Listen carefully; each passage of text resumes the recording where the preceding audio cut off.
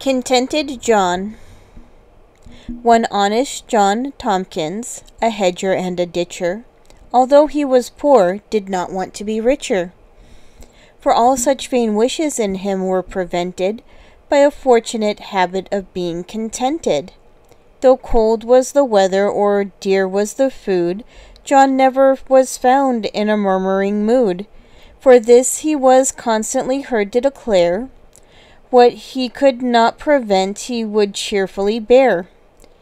For why should I grumble and murmur, he said, if I cannot get meat, I can surely get bread.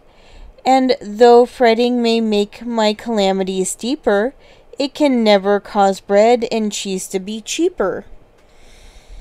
If John was afflicted with sickness or pain, he wished himself better, but did not complain, nor lie down and fret in despondence and sorrow, but said that he hoped to be better tomorrow.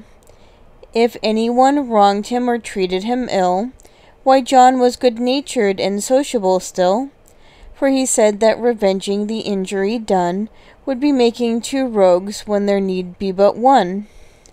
And thus honest John, though his station was humble, passed through this sad world without even a grumble. And I wish that some folks who are greater and richer would copy John Tomkins, the hedger and ditcher. Jane Taylor.